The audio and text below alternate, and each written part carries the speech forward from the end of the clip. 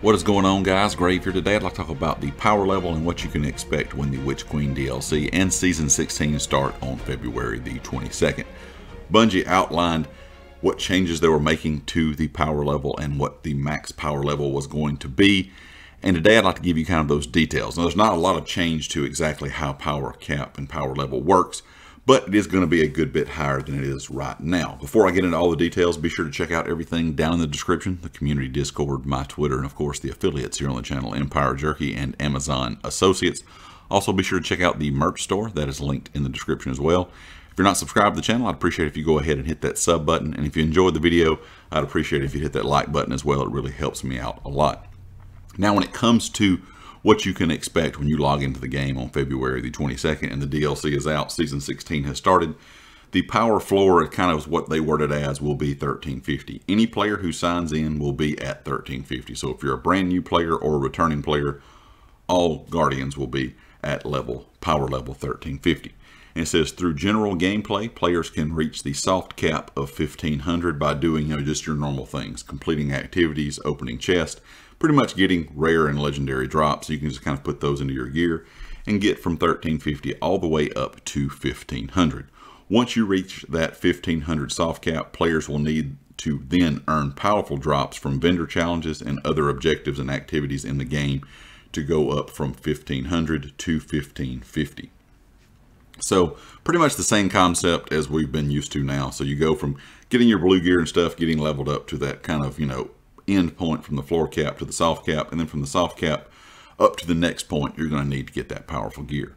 Once you hit 1550, you're in the final stretch to the hard cap, which will be 1560. And you'll be able to earn that 1560 through raids, Trials of Osiris, Iron Banner, and other in-game PvE sources. So all that stuff that, we're doing now, if you're getting into getting pinnacle gear, you're used to going out and doing your things weekly for your pinnacle pieces.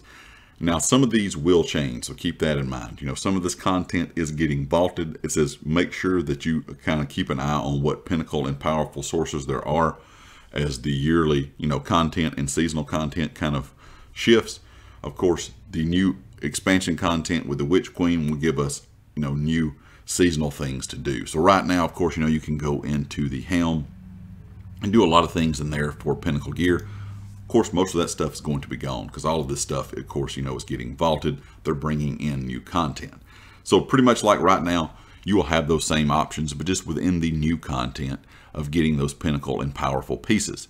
Now, when it comes to some of the stuff that we still have available that is still in game right now and that will be in game later on, things like, you're doing your 3 strikes, your nightfall with a certain score, those things will still be available, but a lot of those seasonal things will not be because we're going to have new seasonal activities there. So we'll have new seasonal activities to get powerful and pinnacle gear.